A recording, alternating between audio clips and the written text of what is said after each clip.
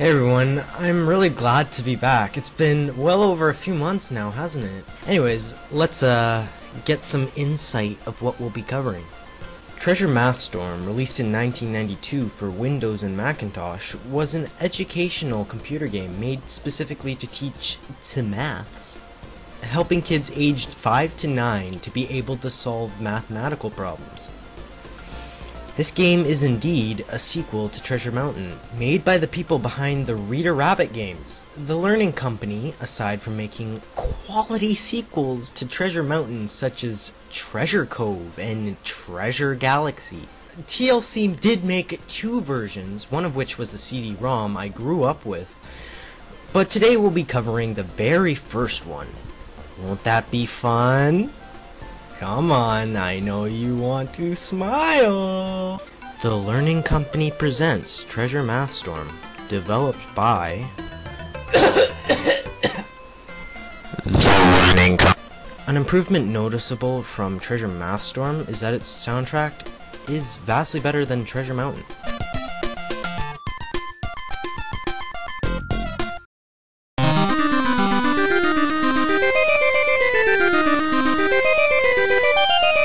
The Master of Mischief has invented a machine that can change the weather. He took his machine to Treasure Mountain and put the mountain into a deep freeze. Find the treasures and take them to the castle. Become the hottest super seeker on Treasure Mountain.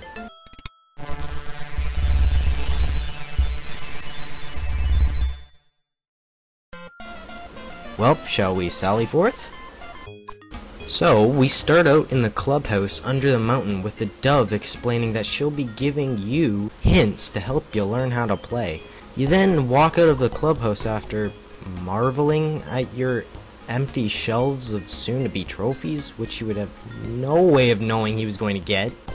So you start off with some nets that you use by pressing space to catch the elves that ask you math problems.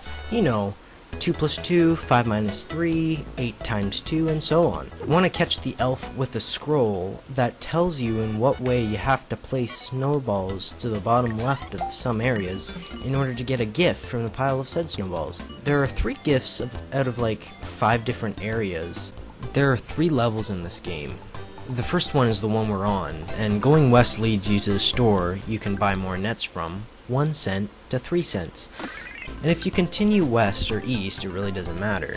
Then you'll get to these rooms depending on which level you're on that ask you to tell the time on a clock, balance weights according to the number of pounds in the second level, and the third level where you count all the crystals shown before your very eyes.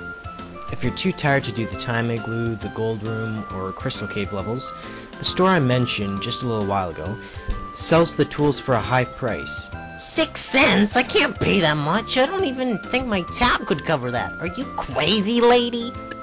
You know what? This game is really good for the most part. Its controls aren't shallow at all. It's easy to master them, definitely because it's for a younger audience. And even the idea of a catch and release mechanic is quite refreshing in a weird kind of way. But I'm gonna be honest, this does get really boring. Okay, so the first tools are the 4 pickaxes, which you get them and the 3 presents on level 1. You could advance to the next stage, then you do it again, catch the scroll elf, arrange the snowballs, collect the gifts, make equal the weights, advance by catapult, then it goes again. Catch the scroll elf, arrange the snowballs, collect the gifts, count the crystals, advance with 4 ladders this time. And you have to go into the castle, but there's this Yeti creature that asks you a question. What comes after blank? You answer the easy question to go into the castle. Climb up the ladder and give your 9 gifts to an elf.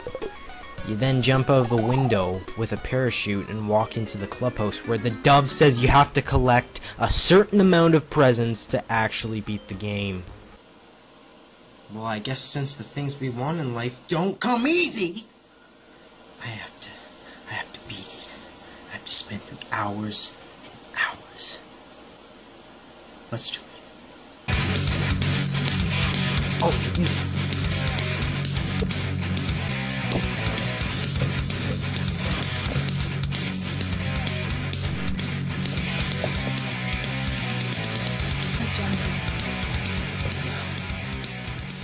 Oh, my gondola!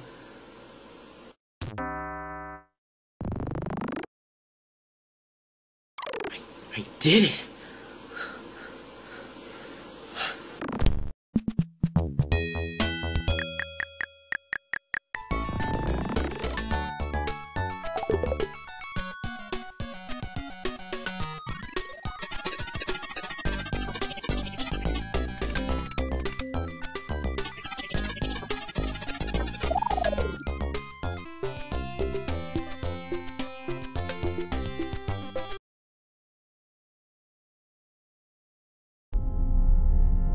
Really?